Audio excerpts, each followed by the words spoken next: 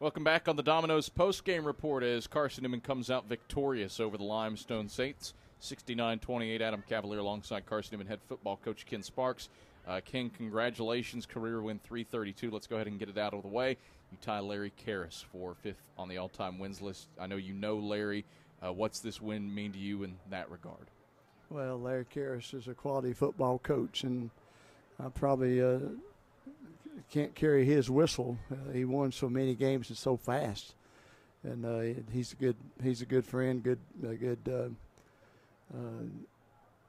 somebody I have a lot of respect for, and so it's a shame for my name to be above his name or tie his name, I guess. So but we're grateful for that, and grateful, of course, as always, for other people that should be getting attention from that, not me, because I hadn't played a play and I haven't done anything to except to line up with a good group of men. So I'm just grateful.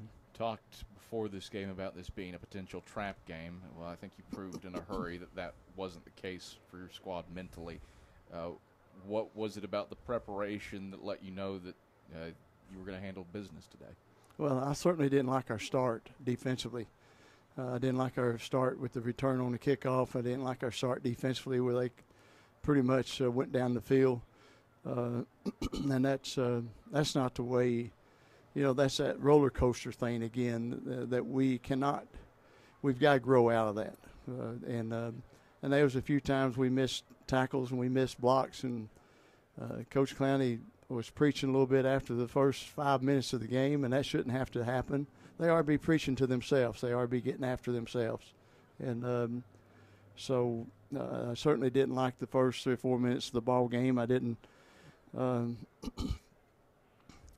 were stages. I certainly didn't like kickoff coverage. I didn't like the missed blocks at times that stopped drives, or the missed tackles that kept drives alive. And all those things are things that don't take but one of them to get you beat. And so those are the things that we're going to continue to improve on, continue to work at, and hope that we keep growing up, and I think we will. And that was step number 4 since we lost, I guess. And so now let's go step number 5. A lot of names that you don't frequently hear about step up and do big things today. Antonio Wimbush, first time that he leads the team in rushing, 82 yards plus 2 scores that came from more than 30 yards out. What about the job of a freshman running back to come in and make an impact today? Well, he's a quality football player. There's no question about it. And and we can name a lot of people. I sure enjoyed watching 3 backs that hadn't played a whole lot at the end of the ball game, blocking for each other and running hard. And, Marcus and Ben and Dillingham did a great job of really complimenting each other. So that was complimentary, I thought. How nice is it as a coach to be in a game where you can get the 8 guys the football enough that they all rush for at least 30 yards? Well, I think that's wonderful. And I think we traveled with close to 70 people, maybe 67 people, and all of them played except for 3 that's trying to redshirt that we just had as insurance in case somebody got hurt, because we're so thin in some places. And so and most of them played significantly, so it'd be fun to get them on video and watch and give them a chance to develop a little bit more. You gave Noah Suber significant action today. He replaces DeAndre Thomas at quarterback early in the second quarter. Again, we talk about reps. How nice was it to get Suber significant playing time, more than a half of football? Well, he's prepared well all year and has been very patient, and I thought he deserved a chance, and he did a great job with it. And then our little buddy comes in there, Big Goose, and he does a great job. And so we had 3 quarterbacks that functioned really well today. Goose Manning dressed up for Halloween earlier this week as Ken Sparks.